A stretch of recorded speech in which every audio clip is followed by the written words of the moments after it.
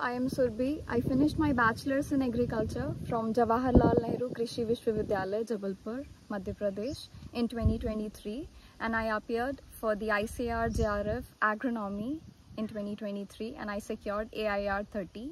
And here I'm going to tell you how I did what I did.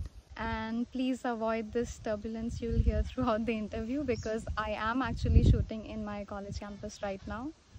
Since you can see it. I have been a tricky agriculture student since the last 2 years. I joined them when I was in third year of my bachelor's education, and I have been a student ever since, till actually the very last day of my exam, right before my exam. And the books that I referred to were actually referred to me by my tutors from Tricky Agriculture. I started off with Ready and Ready to clear up my concepts, and then I went forward to Agronomy Facts by R.S. Meena and Soil Science Treatise. I have loved Soil Science Treatise, actually. And then I went off to Agronomy in Brief and Agronomy in Seconds.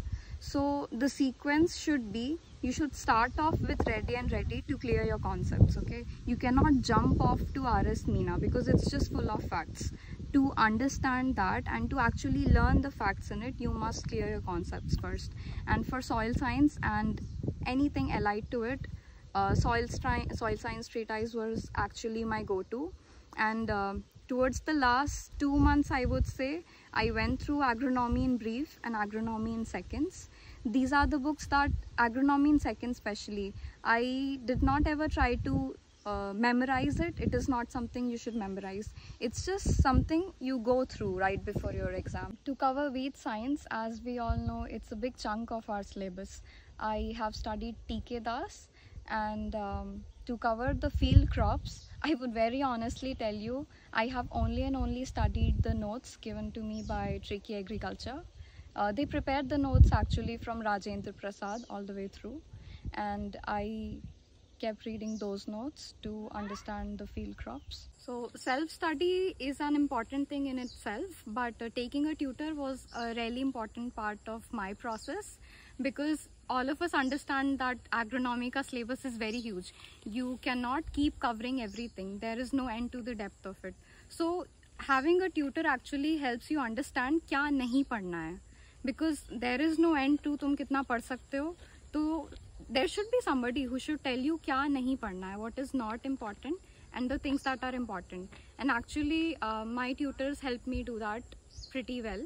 And one another thing is, every day you have a set time for lectures, you have set days for different tests. So you are bound to something. You have, chaho na chaho, you have to maintain a schedule, a discipline is maintained. So I think that was very important for me as a student. Starting mein, during the whole third year and also a fair part of the fourth year, I was only focusing on clearing my concepts. And towards the end, last 5 months, I would say, 4 to 5 months almost, I actually went ahead to memorize things, data and actual numbers and everything. Yaad karne wala part last ke months mein I did. Until before that, I did not really try to memorize everything. And also one really important fact that I understood is, no matter how much you study, if you're not revising, at the end everything will seem like exactly new and jaise kabhi pehle padha hi nahi hai. I went ahead to take mocks from Tricky Agriculture itself. So there were different mocks, full syllabus, then chapter wise, and also we had mock tests throughout the years. So the mock tests actually gave me a good idea of time management during the exam itself, and also a race against myself, a race against the people I was studying with, and a healthy competition was all around, so it was pretty good. Something I would like to tell you to do right before your exams is, आखिरी के 20 days में don't try to study anything new. जो पहले आता है उसी को दोबारा, you keep revising, you keep making it stronger. It'll actually boost your confidence. And during the exam, just try to stay calm as possible, because there's a possibility कि वो सारे panic में you might actually lose the questions that you had in your hands already. And another thing is, paper is not really ever so tough. It's always between moderate to easy. So in case starting ke bhi you feel questions nahi ban rahe, that's fine. Because अगर तुमसे नहीं बन रहे हैं, बहुत सारे लोगों से, ऑलमोस्ट मेजॉरिटी से भी नहीं बन रहे होंगे वो, तो there are always a few questions जो ना तो तुम्हें आएंगे ना किसी को आएंगे, तो उनको देख के घबराना नहीं है कि कैसा आ गया paper and everything. So you have to go through the paper and there will be questions जो you can just have it in your hands बिल्कुल फर्स्ट राउंड में ही.